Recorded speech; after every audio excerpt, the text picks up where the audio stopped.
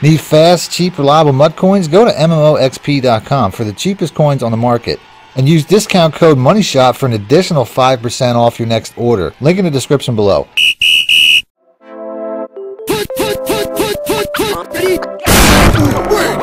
Welcome back, YouTubers and Madden fans. This is Mad Money Shots, sniffing out the Madden cheese as always. Got another top 5 video for you today. Today we'll be doing top 5 blitzes. I already did top 5 defenses, top 5 passes, and top 5 runs.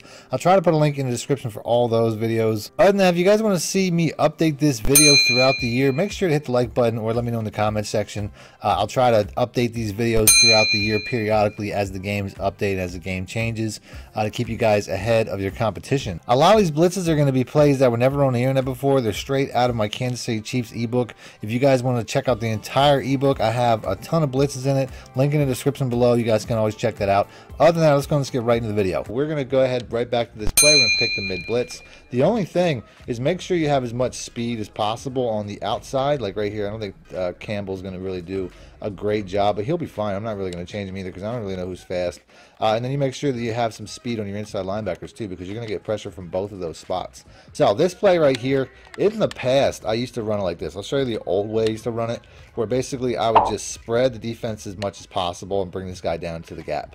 Now that's still, you know, decent, but ultimately the best way to do it now is by pinching everything. You want to. I don't want to pinch the DBs though. I just want to pinch the linebackers typically, bring them in as close as possible, and then I'm just going to guess pass pretty much every time. I still want to come down this gap, and there's a very important reason for that. I'll go over longer in the video, but ultimately you can get a lot of switch pressures if you do the trick that I just did there, and that's pretty much what's going to make this play successful. We'll go to the replay right off the bat because you can see how quick that got in, and Mahomes is running for his life. So really, what makes this pressure work? I didn't see how many people actually blocked. I'm gonna guess it was 5, which yeah. So we had 5 on 6. So you typically should get 1 guy free in a situation like that. But the way that I'm running this, you're gonna get 2 guys free. Both the edge guys are gonna come in free, and that's really because of what I'm doing with this safety. So this guy right here, I'm gonna basically create some switches on the inside of the defensive line or the offensive line a lot of times by basically strafing right across the face, basically looking like I'm threatening to the point where I might actually blitz, and that's going to create switches. Basically, what I'm talking about when I call switches is these inside linebackers a lot of times will get free because the interior guys will pay attention to me. Man, I hate these trying to click on to the damn guy. Well, it's the middle linebacker next to me. So yeah, got him.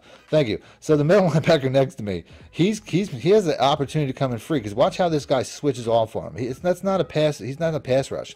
He actually switched, and then I got like a stupid animation where he like switched back. But you can see right here, like I said, this is a look you get a lot of times where the guard will switch off and let him come in free. So we'll do that again. Ultimately, I have to pay attention to the running back. When I make my strafe adjustment, I can either strafe to follow my running back assignment, or if he's blocking, I would just strafe in the opposite direction where there's 3 receivers. That's probably one of the things that people will probably struggle with, is you have to know where you're going pre-snap. So if the running back goes down the pattern, I have to follow him, but I have to strafe in that direction. If he doesn't, I have to go in the opposite direction. There, that was a play action. See, once again, both guys get off the edge. Next up, we got the safety blitz 3. All we're going to do here, bring this guy outside, pinching the line. If it's the threat of a run play, I wouldn't necessarily say pinching the line, but pinching the line, bringing this guy right in here before I drop it back as a user. This is pretty much going to be the look. I mean, the safety is going to come off around the edge. Forgot to guess pass. So different look now. Pretty much the same idea. I mean, if the running back's blocking, bringing these guys both out to the edge is going to make the most sense. But ultimately, where like the running back, considering that he's facing the direction he's facing for any play actions or handoffs, you actually want to make sure that you do the shift in the opposite direction for 2 reasons. 1, for run defense, and then 2, because the backside guy is going to get the pressure. So coming down on this gap once again. Now we get caught up on the spot there. The block caught us, but you can see how nobody really picked it up. Let's go to the replay quick. Like I said, my intention was for this guy to get picked up by the running back, but he came around, and the running back did eventually pick him up because he's facing him. That's why I was saying that based off of the direction where the running back is looking, like here, he's looking to the left. So if it's a play action or a handoff, he's going in that direction, meaning that the backside guy is going to get him. And you can see right here, that, I mean, the guy doesn't even really block him. He makes a kind of an attempt, but he kind of just whiffs and just goes right around him pretty quick. So you really have two options here. Both guys are coming off the edge, but ultimately one of them is going to get picked up by the back.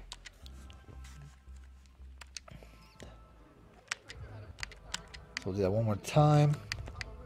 Same look with the shift. Like I said, it's best to set these guys up before you make the shift because you can see how they're backing off there.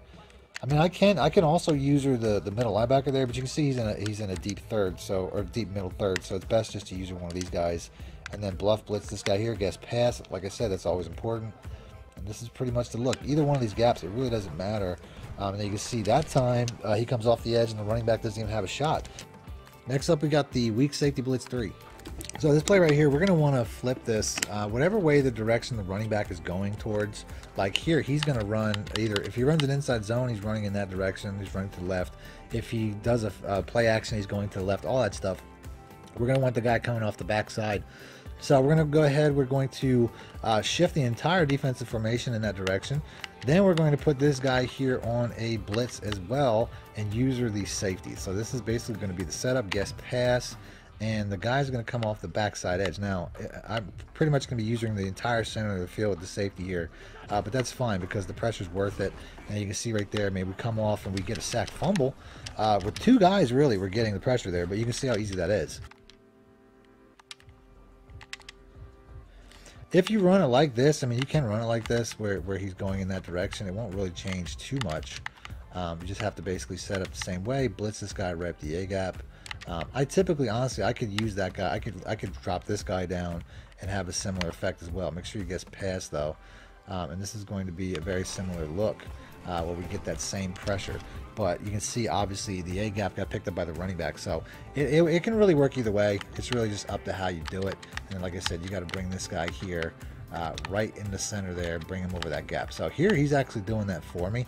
So I'm just going to leave it. You can also, and if you want to, you can even, you know, put him in a QB spy, which helps the pull blockers a little bit more, in my opinion. But like I said, right here, we're pretty much going to do that look again, and we're getting edge heat right off the backside. Next up, we got the cover one sting weak. So this is another play. All I'm really going to do is I'm going to slide the or shift the entire line, bring this guy over here a little bit. Obviously, we want to be in position here. This guy here, you know, we're gonna man align these guys back. But ultimately guessing pass and then bringing this guy down here and putting him on a QB spy once again to try to pull my defense, pull the offensive line over. And then you can see we're just getting that edge pressure one more time. So really simple setup right there. So one more time, like I said, shift that line, bring this guy over here. I got a man align him back. Like I said, I want to make sure I bring him back, especially because of the opportunity for a run play.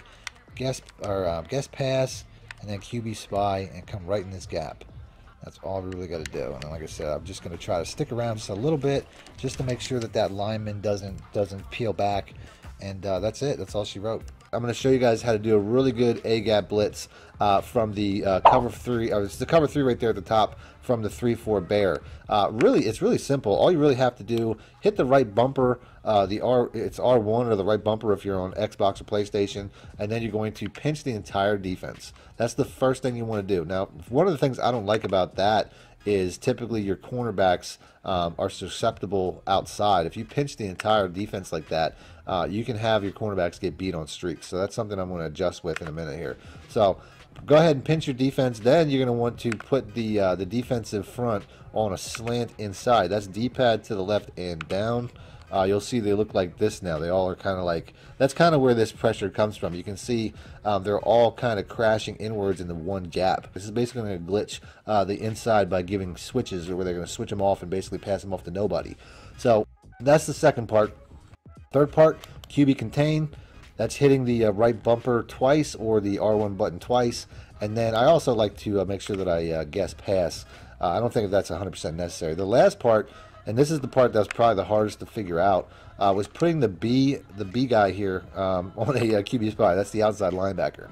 So that's basically the setup right there. That QB spy really doesn't come into play at all, but without it, it doesn't work. So that's kind of, you know, for whatever reason, that's kind of what makes this play successful. And then I'll go ahead and I'll let it run. You're going to see how these inside guys a lot of times just basically switch off. Now, it didn't work that time. I'll run it again. For whatever reason, sometimes it's a little spotty. So we'll go ahead and we'll do it again. Like I said, it can be a little bit spotty. So that's the look. So let's get this rolling here. There we go. We got that switch right off the bat. So like I said, it can be a little spotty. It's not 100% accurate, but you definitely want to, if you haven't had the opportunity to use this online. I did use this online a couple times. I got to be honest.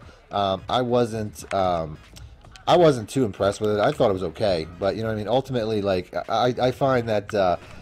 You know, this isn't as good. As you can see, the same guy gets through there. This isn't as good as it looks right now. It's definitely a good blitz. I would say one of the bigger issues is, I mean, the setup's not too long, but it is a little bit of a lengthy setup. And then, like I said, it's not 100% guaranteed. You get that look a lot.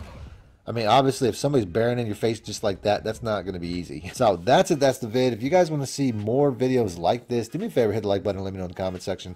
Other than that, thanks for watching, man. Much it out. Need more help or just want to show your support? Then head over to my Patreon and join my team, where you can get exclusive content like ebooks and bonus plays, as well as early access to my vids and more. Link in the description below.